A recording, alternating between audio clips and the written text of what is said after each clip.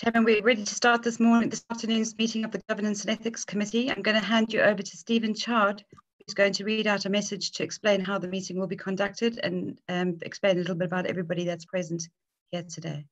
Over to Stephen. Thank you.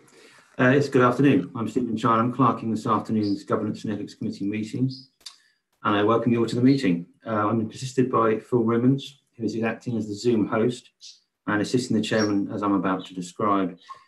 The meeting will be chaired by Councillor Jeff Bett and Councillor Jeremy Cottam as the vice chairman.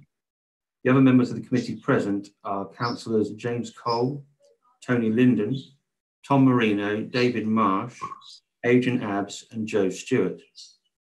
We also have two parish council representatives on the committee, Councillors Barry Dickens and Jane Langford. The parish councillors are permitted to speak at the meeting, but they are unable to vote. Officers advising the meeting are Joseph Holmes, Andy Walker, Shannon Coleman Slaughter, and Julie Gillespie. Shiraz Sheikh will be the legal advisor to the meeting. Also in attendance are Barry Morris and David Johnson from our external auditors, Grant Thornton. Councillor Ross McKinnon is attending the meeting as an observer. He will therefore only be permitted to speak on any matter if he's invited to do so by the chairman. Next, I move to some reminders to members and other attendees about the way we conduct council meetings via Zoom. The meeting is being webcast and recorded. So if any of the attendees do not wish to have their image broadcast, I ask that you turn video off to the bottom left of your screen and remain in the meeting via audio only. Please can I ask members to make a note of your meeting ID. This can be found in the top left-hand circle of your screen with a small I within a circle. This will be of assistance if you experience any technical difficulties and need to join the meeting by telephone only. Please ensure you have clicked participants at the bottom of the screen so that you can see a list of attendees on the right-hand side of your screen. Phil Rimmons will be controlling audio. All of you, except the chairman and myself, are currently muted. He will unmute you when you are asked to speak by the chairman and then remute you when you have finished speaking. If anyone wishes to speak, please use the raise hand at the bottom. Excuse me, lost my page for a minute. Yeah, please use the raise hand at the bottom of the participants list. This will give an indication against your name on the participants list. I will then notify the chairman you wish to speak. If the chairman has not noticed you have your hand up, the chairman will then invite you to speak in the order he deems most appropriate. Once you have finished speaking, the host will cancel your raise hand indication. I don't think this applies to anyone regards telephoning in. I think you're all zoomed in. But if for any reason someone has to telephone in, then I'll ask the chairman to ensure that you're asked if you wish to comment. Any voting necessary will take place via a named vote on each item. Members will be asked in turn by the legal advisor how they vote. And once unmuted, they will indicate if you're for or against the proposal or you wish to abstain. Unless the committee asks for the vote, recorded, the outcome of the named vote will not appear in the minutes. So anyone wishing the vote to be recorded must indicate this before the vote is taken. If we need to adjourn the meeting at any point, the chairman will adjourn and advise the committee of the revised time and date of the meeting. If it is a short adjournment, you'll be able to rejoin this Zoom meeting. Otherwise, a fresh appointment will be sent out. I'm pleased to say that's me finished. But do members have any questions about the way in which the meeting will be conducted? I see Councillor James Cole has his hand raised. Councillor Cole, you wish to speak? On a brief point before the main meeting starts, but I didn't in fact intend to have my hand raised at that point. Would you like me to do the point that I intended to cover anyway before the main meeting started? It would be useful, Councillor, I think, yes, please. The agenda this time, now that we have to deal with everything electronically, the paging is a bit of a pain. I tend to go through an agenda, make notes about what I might or might not want to comment on, and the paging on the document does not agree with the electronic paging. As page 1 is on page 5 electronically. If that... Chairman, we'll have to deal with that as a separate matter, I think, outside of the public meeting. Okay. Okay, thank you. Councillor Cole, we will deal with that outside of the meeting in the very near future. Okay? Fine. Thank you. Can we now carry on with the meeting? No other thanks. Right. Can I ask the clerk, do we have any apologies tendered for this afternoon's meeting, please? Yes, Chairman, we do. Apologies received from Councillor Andy Moore. Councillor Adrian Abbs is substituting. Also an apology from Councillor Jeff Mays. Thank you very much indeed. And Chairman, we've had an apology from Jane Langford as well, our parish councillor. Right, thank you. Thank you very much. We'll move now to item 2. That's the minutes of the meeting held on the 10th of February. I have been through them and to me, they appear to be an accurate record of what took place. Could I possibly have a proposer and seconder for those minutes, please?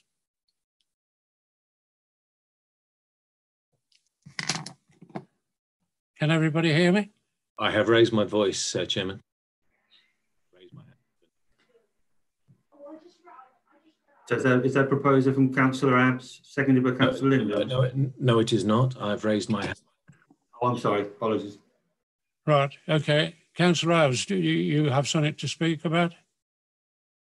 Yes, Chairman. Thank you. On reading the minutes, I do not find them an accurate representation of what was discussed. I sent a note to Moira earlier. I don't know if you received that, Moira, but the thing that I seem to missing, I distinctly remember, was a serve at that meeting as well, raising the issue of the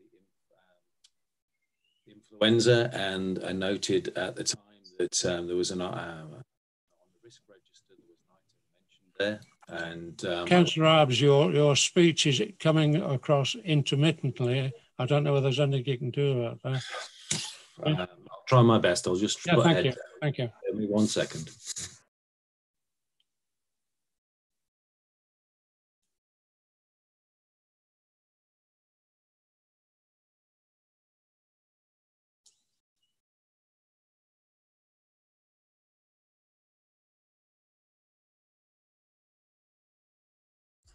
Is that any better, Chairman?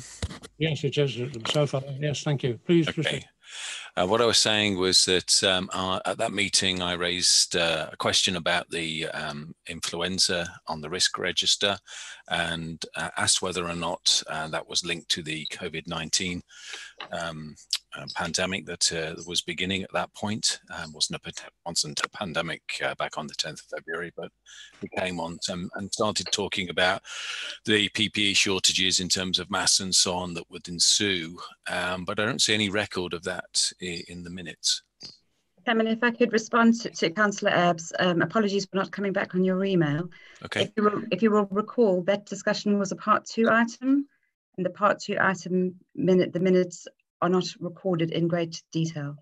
So that discussion took place under the risk register, which was a part 2 item, and therefore it wouldn't have been recorded in the minutes.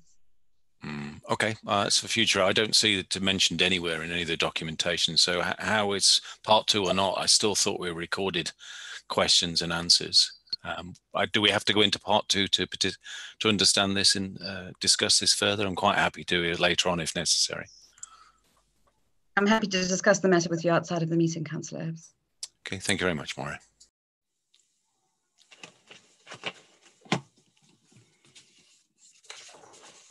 Could we have I'm quite happy to propose that we adopt these meetings. Could I possibly have a seconder? Yeah, I'll second it, Chairman. Right, you are. Thank you. I'll sign the minutes then. Okay, thank you very much indeed.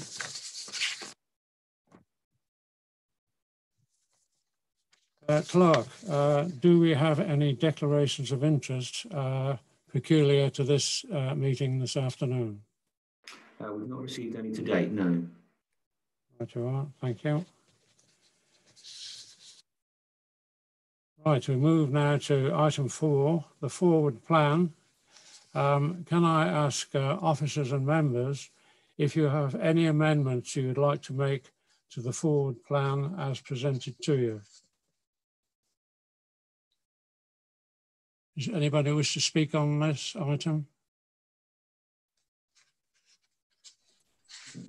Councillor James Cole, you put his hand up. Right, Councillor Cole, would you like to proceed, please? Thank you. There's a couple of gaps in the purpose column, lines 9 and 11. In particular, why do we not show a purpose for the annual audit letter?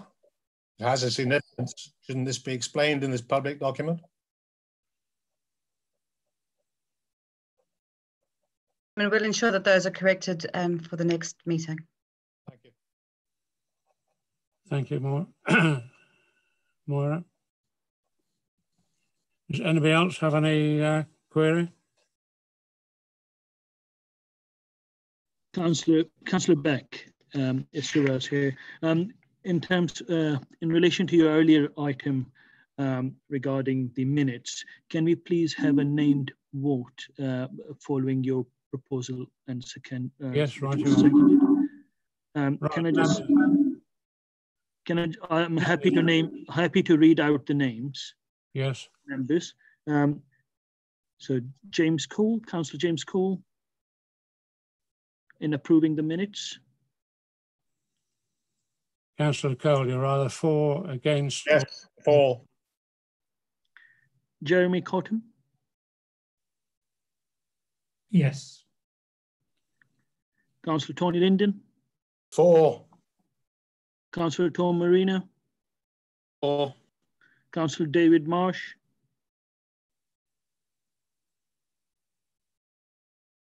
Councillor Marsh. For. Thank you. Councillor Adrian Ebbs.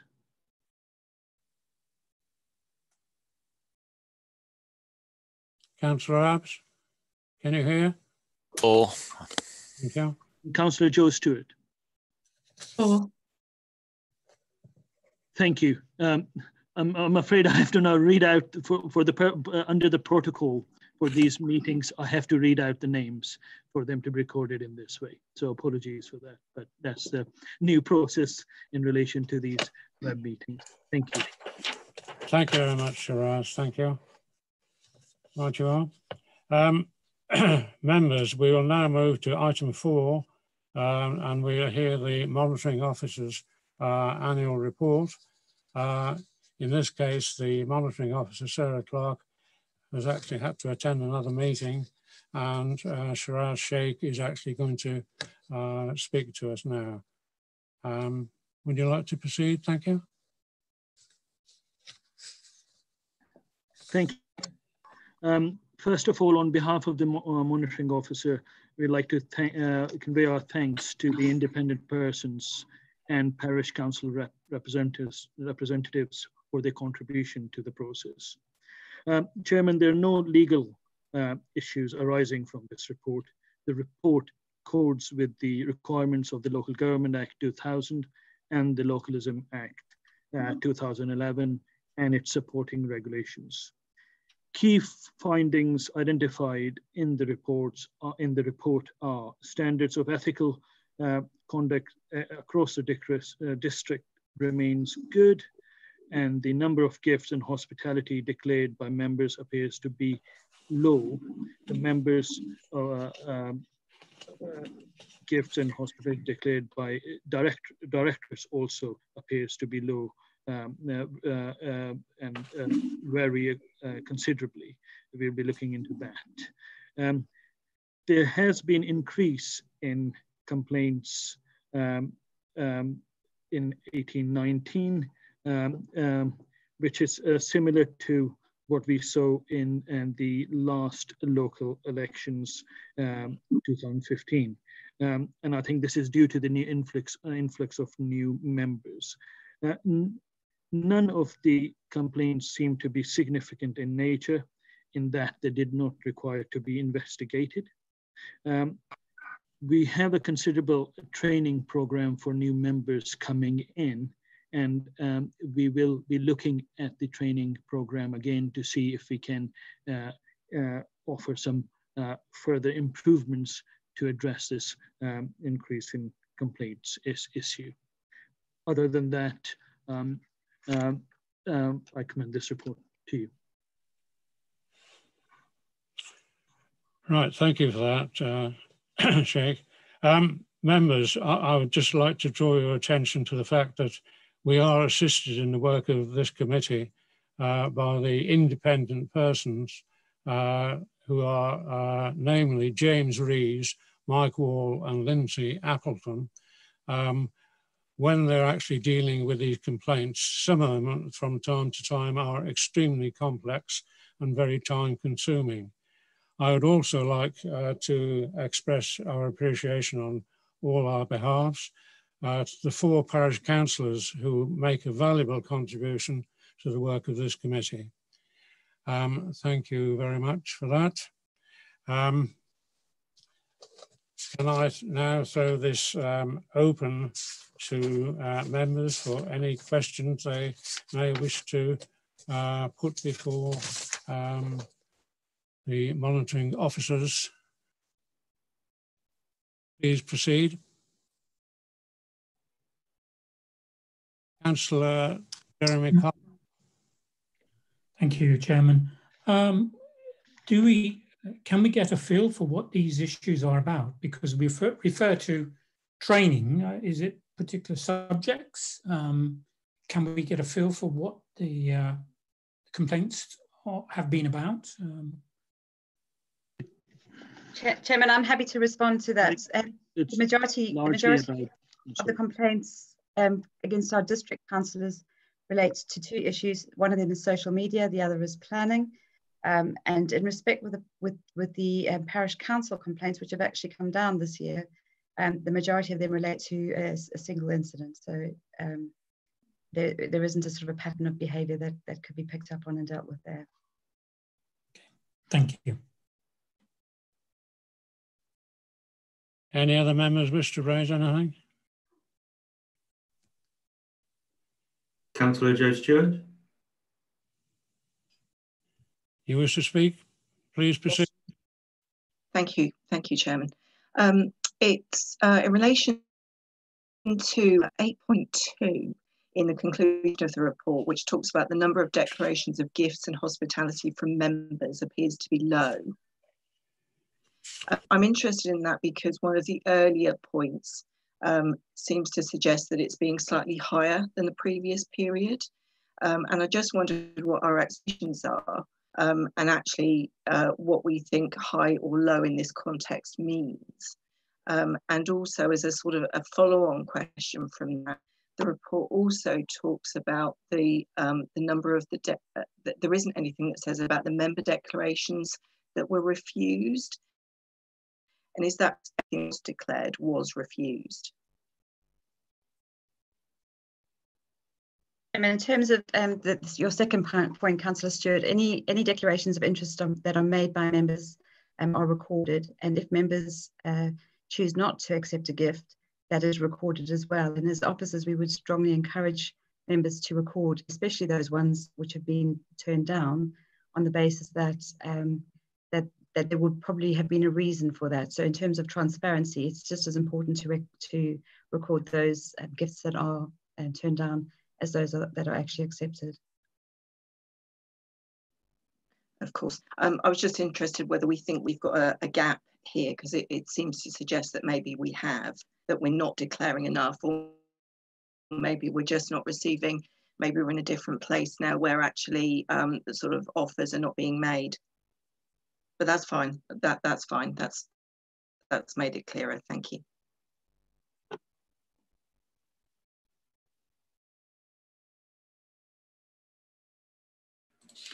You need to unmute, Chairman. Jeff. Sorry, Jeff, you need to unmute, Chairman.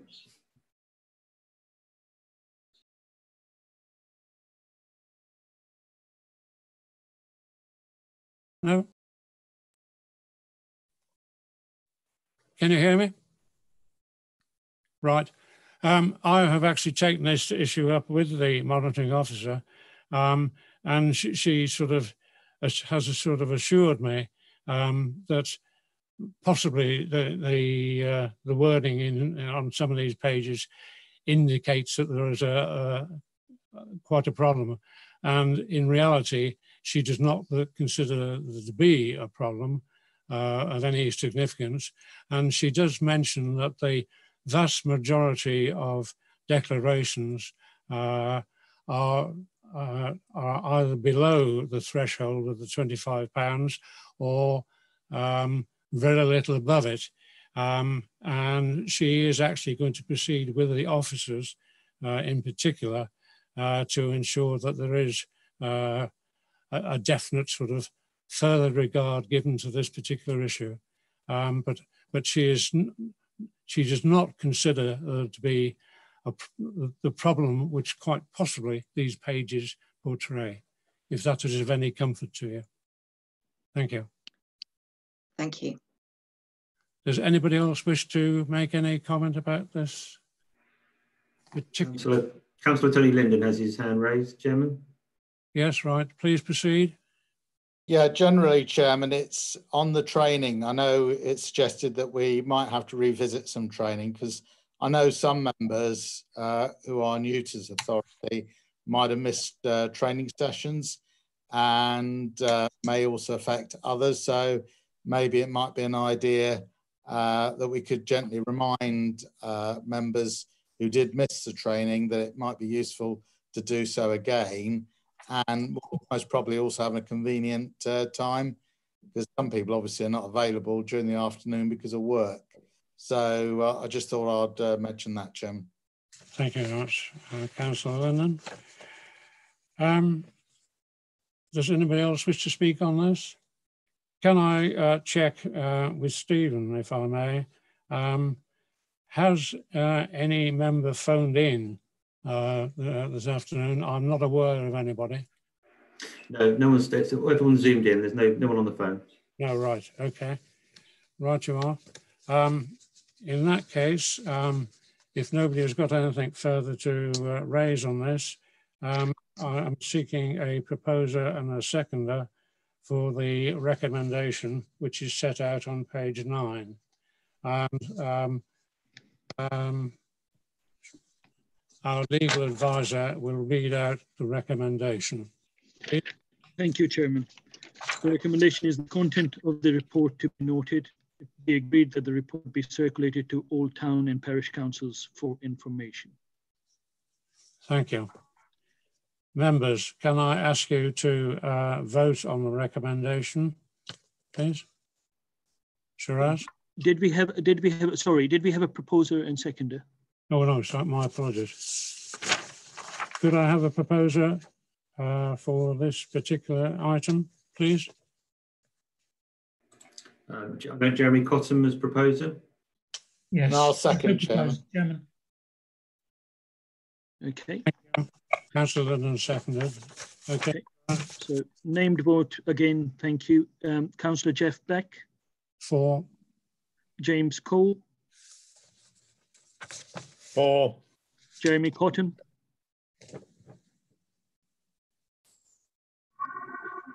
Councillor Cottam, can you hear? I'm muted. Okay, for. I was muted.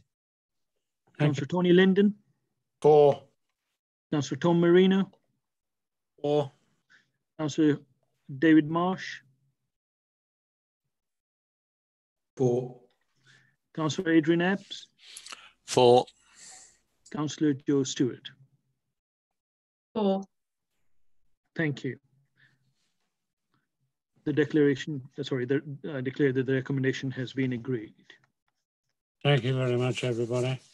We'll now move to item 6, which is the internal review of the Governance and Ethics Committee. My understanding is that Julie Gillespie is actually going to introduce this report. If you will proceed, Julie, please. Thank you, Chairman. So the report is given the findings of the review that Internal Audit carried out on the effectiveness of the Governance and Ethics Committee. We carried out the review because it was recommended as part of the external assessment we had last year. And we carried out the review to assess where we were compared with good practice as defined by SIPFA. And as part of the review has concluded that in the most cases we are complying with the key areas. There are some recommendations which are outlined in section 5 of the main report, which is electronic page 30. And what I'm suggesting to progress the report is that the committee, excuse me, that the committee notes the content of the report, but also considers the recommended actions. And there's also a need for some of the points to be discussed with the Chief Executive to obtain his views, because there are wider governance implications. I would like to make the point that when the report went to the corporate board, he suggested that the officer group, the finance and governance group, take a lead on coming up with some ideas of how to implement the detailed recommendations and then provide that information to the committee. So that's my main points, if there's anybody that wishes to raise any questions. Sure. Thank you. Members, you'll see that the first recommended action is basically suggested a discussion needs to take place at committee, as well as between the committee chair and the chief executive. My recommendation is that we should also include the vice chair in this meeting with the chief executive. Does anybody else wish to speak on this item, please?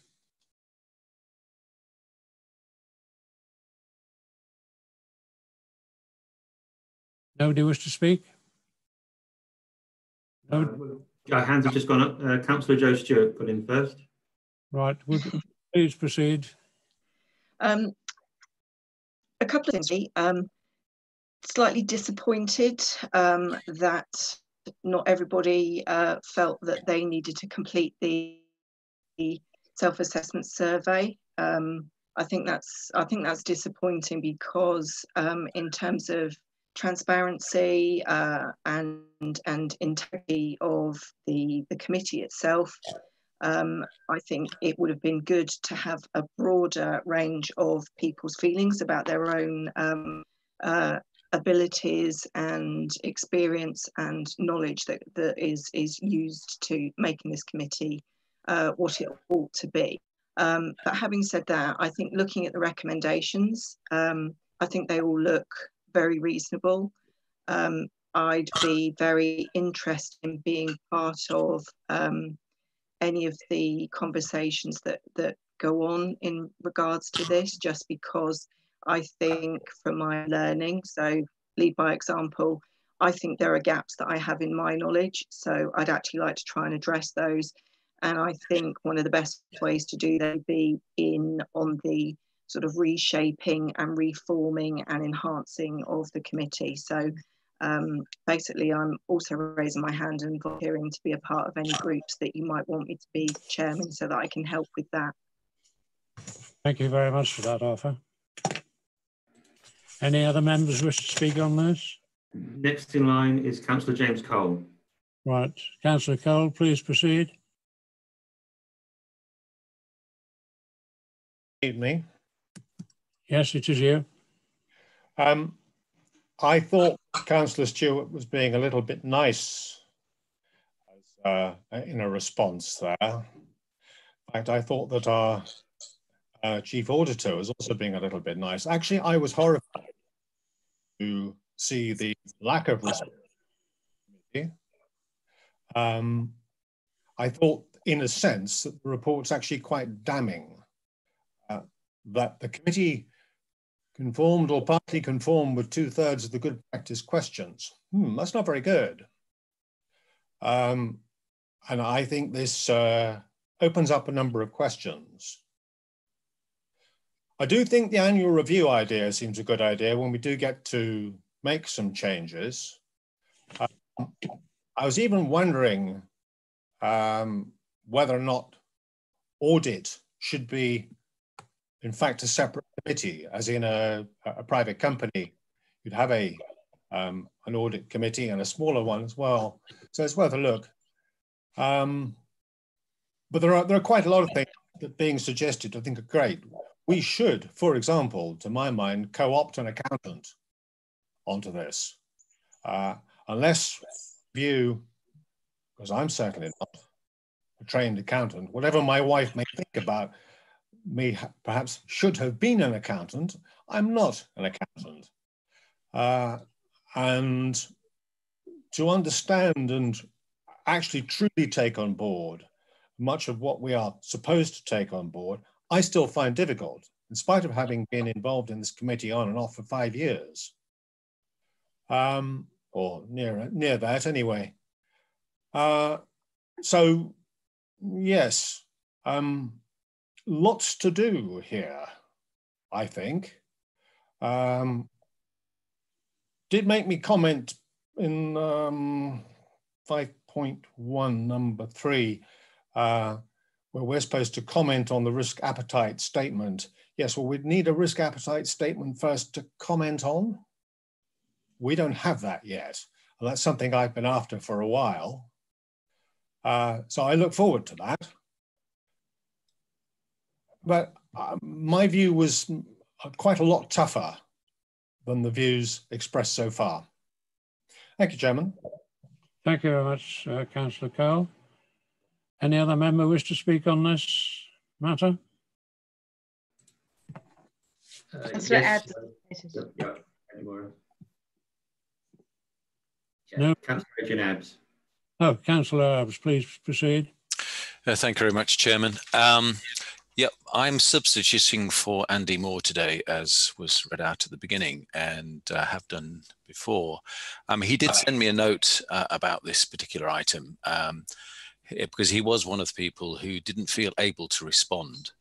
I must admit, I'm only a substitute here, but I do not recall receiving the request to take the survey, so it may be my fault and that I just missed it, or it may not have actually come out to me. So anecdotally, we have at least one person that wasn't aware of the survey before now, i.e. myself, and one person who was considered that he didn't know enough about the operation of the committee to make viable feedback. So it sounds a little bit like Councillor James Cole's comments are valid, and it may well be worth rerunning this survey now that people have had a little bit more time to settle in, have a little bit more understanding, because I don't know, could someone tell me when the survey actually took place?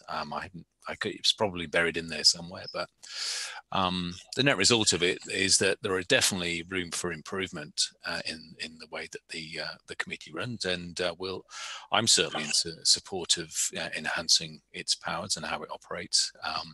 But I say there was a missed opportunity to do a survey, in that I certainly didn't see it myself, and others seem to have felt they were not qualified to respond to it. So, but having not seen it, I can't directly comment on that itself.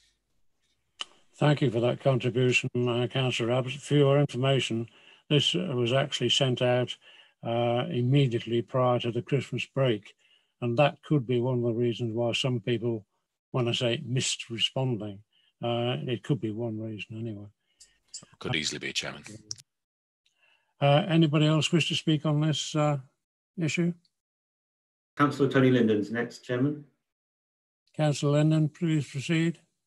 Thanks, Chairman. I, like Councillor Cole, have also served on governance and audit in the past as well.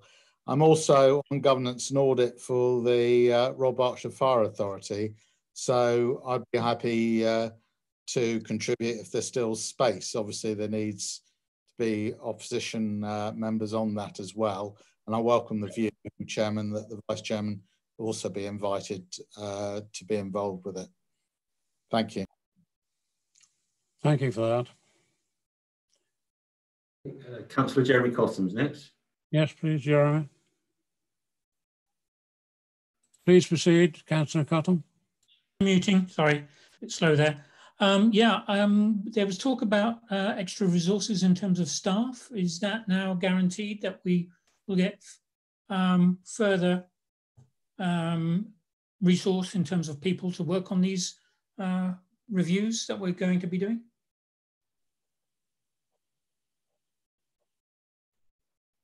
Would one of the officers like to respond to that, please? I think you're probably talking about an auditor. And without actually sort of delving through the pages, I'm pretty sure there is a proposal within these pages to actually go on a further person. It's 122 pages, and it is, as somebody's already pointed out, very difficult to actually get through this. An aside is, well, maybe we need more regular meetings if we're going to be going through so many numbers of pages. But no, I read through the report. I'm afraid I didn't actually note this, the actual section that it was in, but we're discussing it now. So it's just an information request in the sense that we expect to be doing more, and we obviously need more officer support for this. My only concern. Could I answer some of those queries? Julie Gillespie here, sorry. If you're talking about internal audit resource, we have had a new post agreed from this financial year, which is really good news. In relation to the survey that went out, apologies if anybody was missed. We did send 18 out, which I thought covered all members and substitutes, and we did send out a number of reminders as well. So, but apologise if we missed anybody. Thank you for that. Thank you, Chairman. Is there anybody else got anything they wish to comment upon? Julie, do you have anything more? Your hand, so hands have gone down. No, there's no one else. Right, you are, thank you. In that case, we need a proposer and a seconder for the recommendation, which is set out on page, on the copy which I've got, it's set out on 21, page 21. I'm happy to propose, Chairman. Thank you. Good. Thank you. And I'll second, Chairman. Thank you very much indeed. Can I ask our legal advisor to read out the recommendation, please? Thank you, Chairman. The committee notes the content of the audit report as amended by the Chair today to include the Vice Chair, agrees to the recommended actions, and number 3, the committee obtains the Chief Executive's views on the proposal and possible implications on other governance structures prior to agreeing a formal action plan. Can I have the votes, please? Councillor Jeff Beck. For. Councillor James Cole.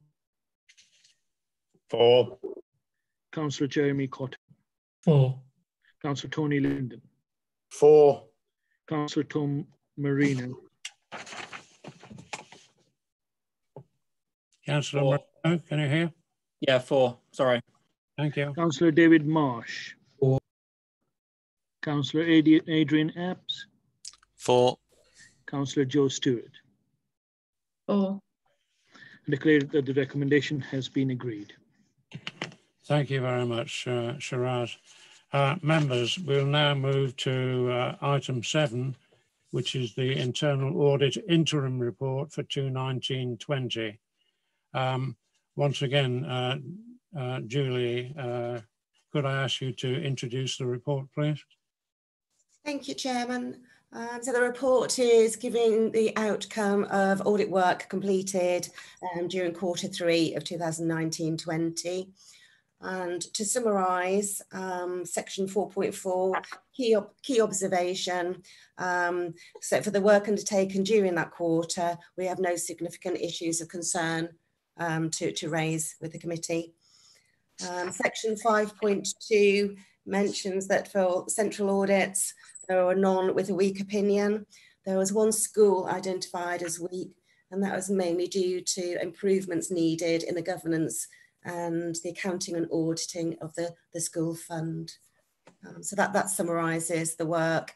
Attached to the report are 2 tables that list the completed work, their opinions, and also work in progress. Thank you very much. Julie, could I ask you actually, with regard to the completed audits on education, for Courage Primary School, they had a weak report. Is it possible that we can be given some information as to what is happening to bring that up, please? Well, the standard practice is that we give schools a 6-month period to implement the agreed recommendations, and then for any audit that is weak or very weak, we would go back and do a follow-up review. The follow-up review for the school is not yet due, but we will be going back to follow it up. Thank you very much indeed. Members, any questions you wish to ask of Julie Gillespie? Councillor Adrian Abs has his hand up, Chairman. Nobody? Councillor Adrian Abs, Chairman. Oh, right. Councillor Abs, please proceed. Councillor Abs? I would like to ask about the weak school, and the comment was made about applying mainly due to procedures or policies being applied. Who is actually fixing that problem, and whose policies are they going to now start to follow? Is that a West Berkshire internal process, or is that an external process coming in? May I answer that, Chairman? Yes, please do. The areas where we found weaknesses were to do with the internal governance, and that's more to do with the structure, the governance within the school. It is not central policies for the council, it is the governance of the school that we were making observations on, and made recommendations for the school and the governors to improve the situation. So I take it that it was you say we, so the West Berkshire made the recommendations on the improvement. So it's our decision on the process that we're going to apply. Those processes came from us. We have a standard audit programme for schools where we've identified what is either a legislative requirement or good practice requirement, and we measure them against those requirements. So some of it would be our internal, but a lot of it is, there is a lot of legislation out there about governance over schools, committee meetings, and what information should be provided, and that's what we measured them against. Yeah, I'm just looking to know what help we're giving them to help them through the process so that they move out of weak to something else. You say there's lots of data out there, there's loads of stuff we can all read, but do we give them any more assistance than just saying, you're weak, these are the area you're weak, go fix it? Sounds like we help a bit, but I wasn't clear how much we're helping. From my team's role, we try to provide quite a lot of information on the recommendation so they know exactly what they need to do. And we have discussions with them. If they had concerns, they didn't know where we were coming from or needed support, and they raised it, we'd either be able to help or be able to ask accountancy or education to assist as well. Thank you. Are you okay with that, Councillor Abs? Yes, thank you very much, Chairman. Thank you very much, thank you. Has anybody else got anything else they wish to raise? Councillor Joe Stewart. Right, please proceed, Councillor Stewart. Thank you, Chairman. I notice on in Appendix B under the current audits, there are where the current position of work is draft report issued, and the audit plan year was 2018-19. And I just wondered whether we'd be able to get a bit more information about those. Is it due to, for example, is it due to resource, or is it due to the length of time the report might, or the review might need to be done over? My favourite one is GDPR, because of course we've all been through the challenges of GDPR in many walks of life. So yeah, I'm just interested as to why those are still at draft at this stage. If I can respond to, yes. To the questions. There'll be a variety of reasons on some of these. We did have an auditor that left last year. So if the GDPR, for instance, the auditor that was doing that piece of work left, we had to postpone it and then reallocate it when we appointed a new auditor. The Better Care Fund was also the same auditor that left, that was looking at that one. And also last year, or over the last 2 years actually, when we have investigation work, we have to prioritise investigation work, and some of these reviews would have been postponed because of investigation work. Okay, so do we hopefully we'll be able to pick some of those up, because I think we've got some more resources, am I right? We had a new post approved, which is brilliant news for this financial year. We're still, if there's investigations which are very time consuming, there still could be an impact, but having an extra person will make a big difference on some of these reviews. But we do also have issues sometimes with services. If they've got a priority, we'll start looking at a review, and for whatever reason, it's not good timing for them, we do agree to postpone things, and sometimes for 6 months or later. So again, there are varied reasons why there are delays on some, but hopefully there shouldn't be too many that were relating to last year, because things have improved. We have managing to turn around them quicker than we were. So there's less that are carried forward from the previous year. Okay, thank you. Are there any further questions or queries, members?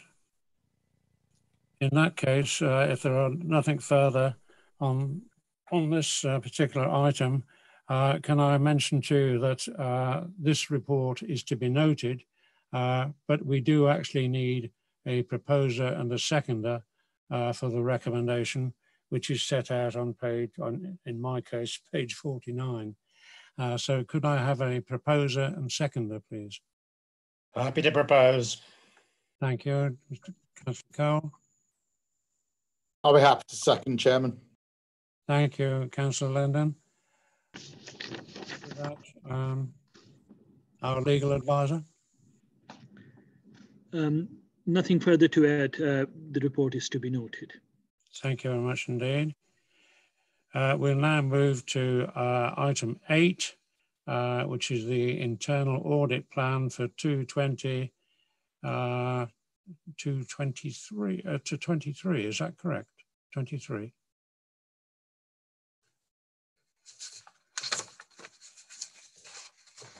Moira, can you? So, Chair, yes, it is correct. It covers a 3-year period. Yeah, okay, right you are. Can I ask you, Julie, if you wouldn't mind introducing this report as well, please? Thank you. Thank you, Chairman. So this is an annual report that I present to committee for approval, and it's setting out what the proposed work for internal audit over a 3-year period. And the report also includes an internal audit charter, which sets out the role of internal audit and how we, the work and how we relate to the committee. The only change this year to the audit charter is because of the change of the section 151 officer, so the reporting line changed a little bit. There's also attached the reporting protocol, which shows how we communicate with our clients and who we copy in all our reports. Again, no major changes. The key one was the change in the section 151 officer role.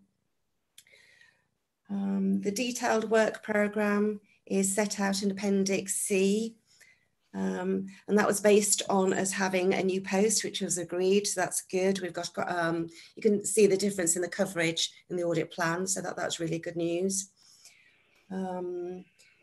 There is a slight change in the format of how I've laid it out. There's a column, method of review. So this is, sorry, page 75, the actual detailed work programme. And there's a column called method of review. And in that I've put either it's an acronym. It's either short review or full review. And what I'm trying to do there is spread resource over more areas. So in some areas, we're only doing a short review rather than a full audit review. And another change is in section 4.6 of the report, it mentions having an anti-fraud work plan. We've not previously had a separate work plan. Good practice says we should. So I've set out anti-fraud work as a separate plan. So committee are quite clear on the audit work that we're planning to do on anti-fraud work. And I think they're the key areas I needed to mention. If there are any questions?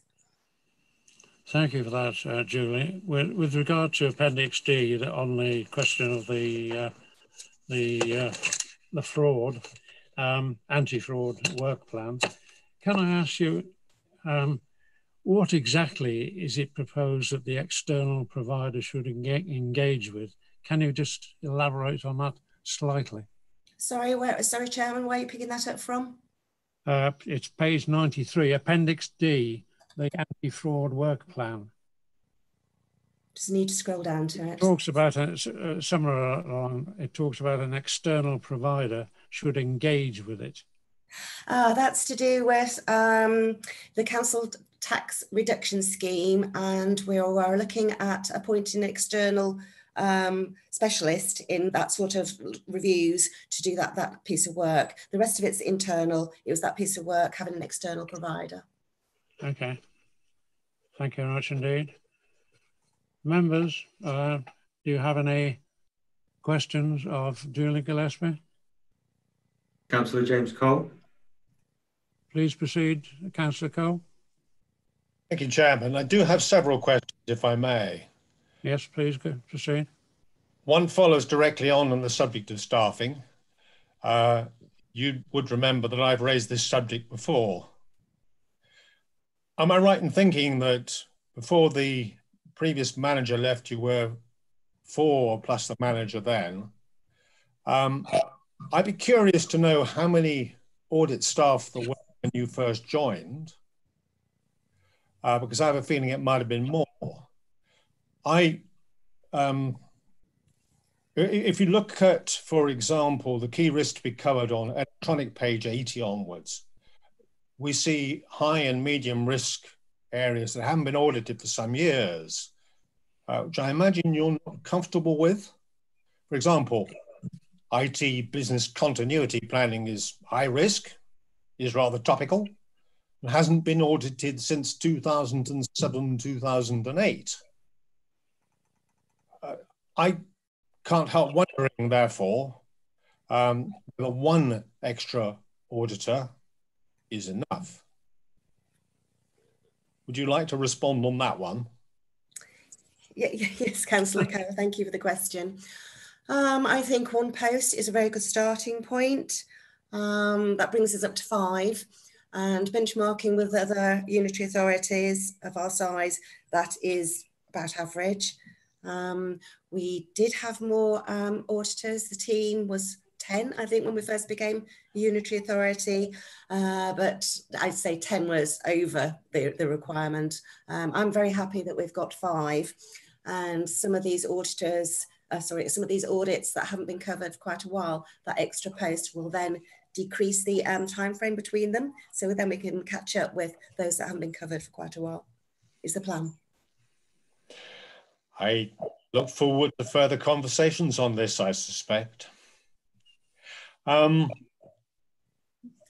would we go to next? Are you happy with your new reporting line?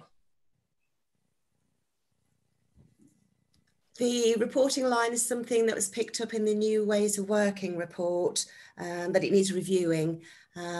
What has happened in the audit charter at the moment is sort of like a temporary measure until a full review that can look at it. Okay. There is a new risk register. You appear to be using it. Are you finding it more effective? Any more useful? It's more comprehensive. The process is more comprehensive. We have in the audit plan for the current financial year also got a review of risk management to look at and assess the new process that Catalin Bogus has put in place. I look forward to hearing the results of that. Appendix A and B, not new but revised. When did this committee last review those? Those documents are presented every year. I review, revise them and present them every year. That's not the question I asked. Sorry. When did this committee last get to review those documents? Because I don't remember seeing them before. Sorry, this is the charter and the reporting protocol. They're presented as draft to the committee every year for comments. So it's not just me presenting them saying this is a fait accompli. They're presented for approval or otherwise. Okay. Thank you, Chairman. Thank you very much, Councillor Cole.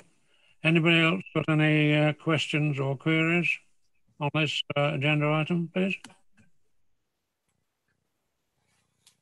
Stephen, did anybody put the hand up? No one else. Everyone. Oh no, hang on. Jeremy, Councillor Cotton is just putting his hand up. Right, you are. Jeremy, would you like to proceed?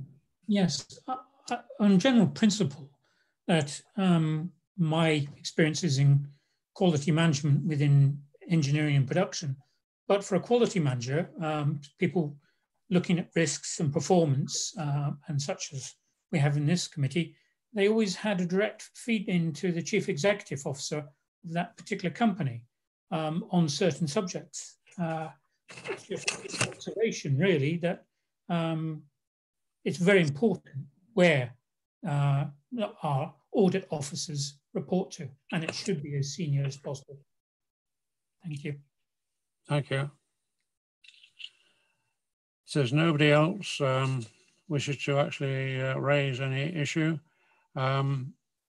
We need a proposer and a seconder for the recommendation, which is set out at the first page of agenda item 8. In my case, it's on page 57. Could I have a proposer, please? Thank you, Councillor Cotton. And a seconder? Happy to. Thank you very much indeed. Could I ask our legal advisor to read out the recommendation, please? Yes, certainly, Chairman. The audit plan, the amended internal audit charter and internal audit report protocol be approved, subject to the inclusion of the proposed amendments. They are also named vote now, starting with Councillor Jeff Beck. For. Councillor James Cole. For. Councillor Jeremy Cotton. For. Councillor Tony Linden. For. Councillor Tom Marino. For. Councillor David Marsh. For. Councillor Adrian Ebbs. For. Councillor Joe Stewart. For. Thank you. I declare that the recommendation has been agreed. Thank you very much indeed. We'll now move to agenda item 9, which are the financial statements, the preparation and the final audit for 2018-19. Can I ask, are Barry Morris and David Johnson present? Do they wish to speak, our auditors?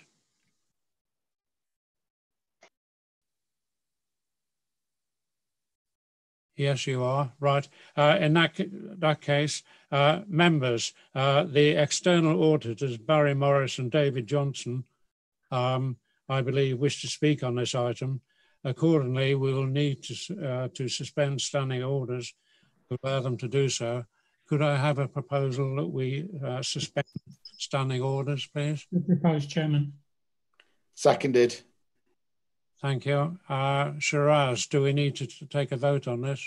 I think we better. So, I'll start with you, Chairman. Councillor Jeff Beck. For. Councillor James Cole. Councillor Cole. Can you hear Councillor Cole? Leave him for a second. Councillor Cole, you're mute. I'm now unmute. It's the problem of getting one's cursor back from one screen to the other. You get used to it after a while. 4. Councillor Jeremy Cottam. 4. Councillor Tony Linden. 4. Councillor Tom Marino. 4. Councillor David Marsh. Yeah, Councillor Marsh. Councillor Marsh. 4. Councillor Adrian Ebbs. 4. Councillor Joe Stewart. 4. Thank you very much. Thank you. Can I ask the officers who is Shannon actually going to introduce this report? I am. Thank you, Chair. Thank you. Please. This is a combination report. It is to confirm to members that we now have a final audit opinion for financial year 18-19 and to show how we are preparing for the 19-20 production of the financial statements in response to the recommendations made by Grant Thornton from our 18-19 audit. It is a to note report.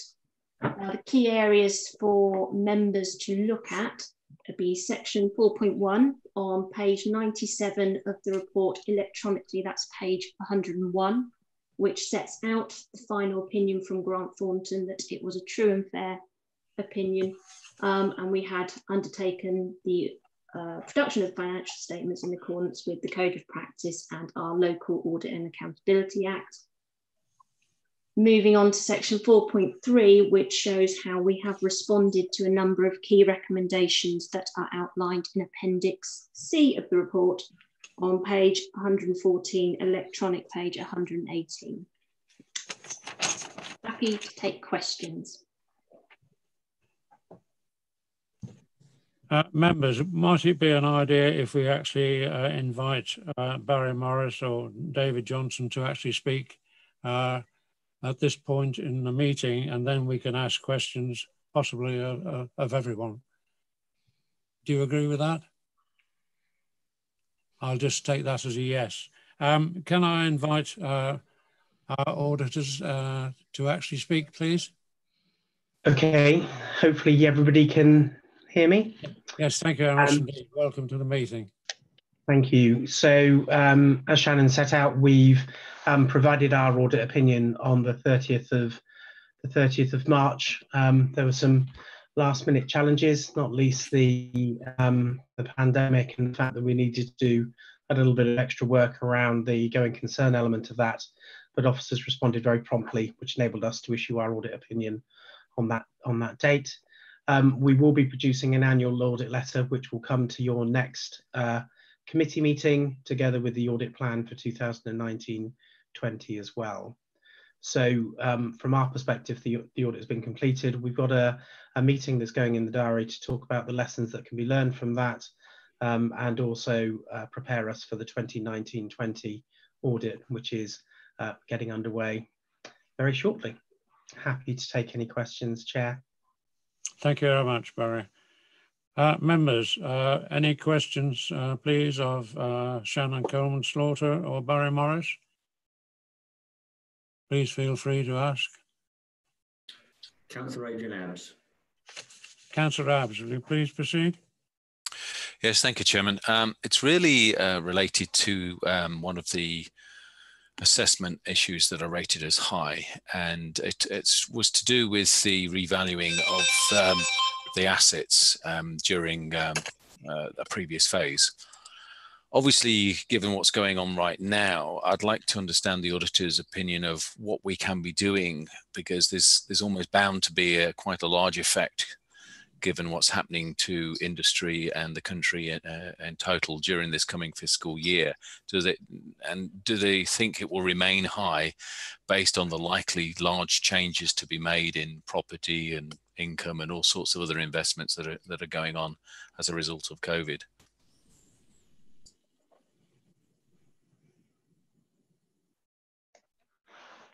Chair, would you like to speak on this one? Give your view on this? Chair, happy to initially and then hand over to officers. So Thank you, Councillor, for the question. You're absolutely right. There are two key areas where there is enhanced risk at this time. The first around property, plant and equipment, and the second around the valuation of both pension liabilities and pension assets, where there will be increased scrutiny. If we look at property, plant and equipment, there's again two particular areas. The first is around your operational assets and the consideration of the value of your operational assets that you have, and whether there's any impairment in relation to their value there, and the BCIS index that we use to value that. The second and perhaps critically important is around the valuation of any investment properties that you have and looking at the value of those. And there's likely, we would anticipate at this time, to be some significant impairment in those values. And again, what we will be doing is looking at the council's valuation approaches and their valuers' response to that, as well as using our own experts to verify whether or not the valuations proposed by the council are appropriate. It's important to note that the valuation will of course be at the 31st of March, and when we get to deliver our audit opinion and actually sign off the accounts, we'll be a few months away from that period. So there may well be a non-adjusting post-balance sheet event note disclosing the updated valuation there.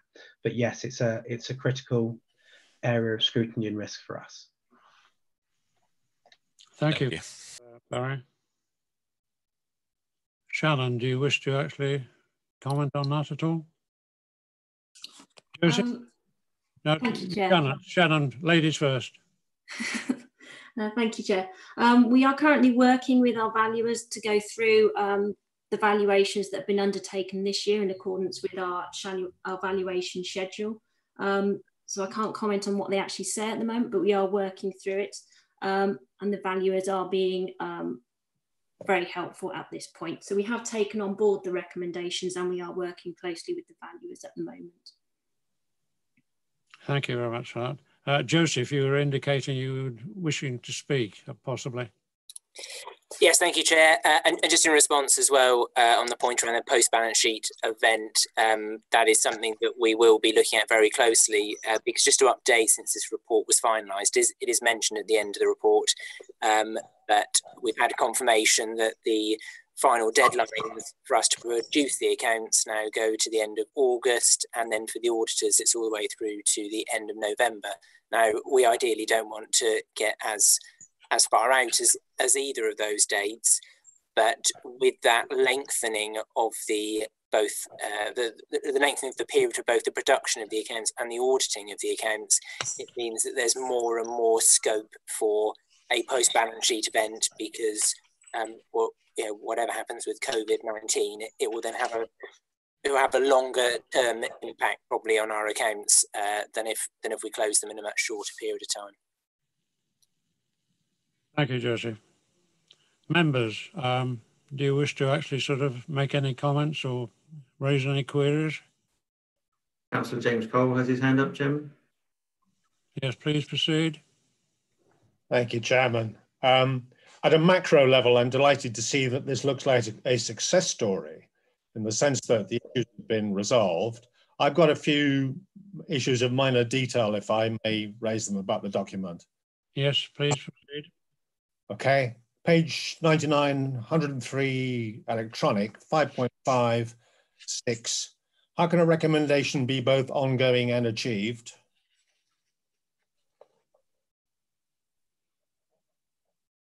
Should we do these one by one?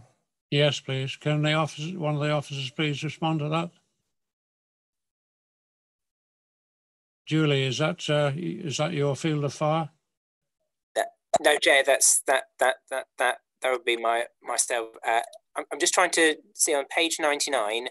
Oh, is it the final 103 one? electronic. Yeah. 5.56. Yes, we will reflect on that. Thank you, Councillor. Obviously, there's two IFRS standards there, so we reflect on which one of those is achieved and which one is ongoing. Right, thank you. Page in a number of places, the term CIES comes up. It's used a number of times before it's actually linked to its meaning on page 111, 115 electronic. It would be helpful if we could have such acronyms explained at the beginning of such documents for non-accountants like me. That one doesn't need a reply. Page 103, 107 electronic, changes in accounting policy, note XX. And you get the same thing on the next page at the end of revenue expenditure funded by capital under statute, note XX. Is that something that needs to be completed? Yeah, thank you, Chair. If I answer that one. So that this is the, when we certify the financial statements, as I said, we have to do that by the end of August this year. These accounting policies go into the final copy of the financial statements. So we will cross-reference it at that point to whichever note it will be. So it's purely as we do the formatting in the financial statements that we'll pick that up. Right. Okay. And the only other one I'll bother with today, page 114, 118 electronic. Number one gives a recommendation that all be revalued to ensure compliance with code requirements. But the response is that 6 were not revalued as per code guidance. Which is right? I am confused.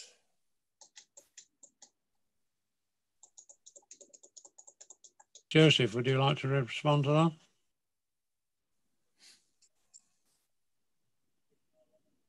I will. I'm just, thank you, Chair. I'm just searching for it in the pack. 118 electronic. Yeah. I think we're highlighting there that initially they were not revalued in line with the code, but for the final financial statements they were, and that we've picked that up for the year ahead as well. It's that phrase in line with the code, but okay, we'll let it go. Thank you. Thank you. Members, has anybody got anything else they wish to raise? Shannon Coleman Slaughter has her hand raised. Right, please proceed, Shannon. No, apologies. I hit that button, then Joseph answered. So I was just going to provide an answer, but Joseph has already answered. Right, you are. Thank you very much indeed. I assume that that is all we need to deal with. Chairman, should we reinstate standing orders? Sorry, please proceed, Jeremy Cottam. Yeah, sorry, should we reinstate standing orders? Yes, I was just going to raise this, yes. Sorry, apologies. Just asking, I was just about to actually ask the Vice Chair's job. Whether do we need a vote to reinstate standing orders? I believe we do. Yeah, I think right. You don't. You just need to bring the meeting back into standing orders. So you can just propose that the meeting goes in. The standing orders are to be reinstated. Do we need to take a vote on it? I don't believe you do. Well, should we take one just to be cast on? Right. Could I have a proposal, please, and a seconder that we reinstate standing orders? No proposed, Chair. Thank you. And the seconder, please. I'll second it. Thank you very much indeed. Shiraz, do you wish to take a vote on this? You don't need to. I'm pretty sure that you don't need to take a vote. You are. Okay, thank you very much indeed. In that case, members, thank you. We've had a sort of fairly full discussion on this particular agenda item. The agenda asks us to just note that the report be noted, and there is no need to vote on this particular item. Duly noted, Chair. Thank you. Seconded. Thank you. Can I say our special thanks to Barry Morris for his contribution today. And I believe that is actually all the business we have to deal with this afternoon. And I thank everyone for attending. And thank you very much indeed for the way in which you've actually proceeded through this first trial meeting. Thank you all. I declare the meeting is now closed at 17:16, I believe. Thank you all. Good evening. Thank you, Chairman.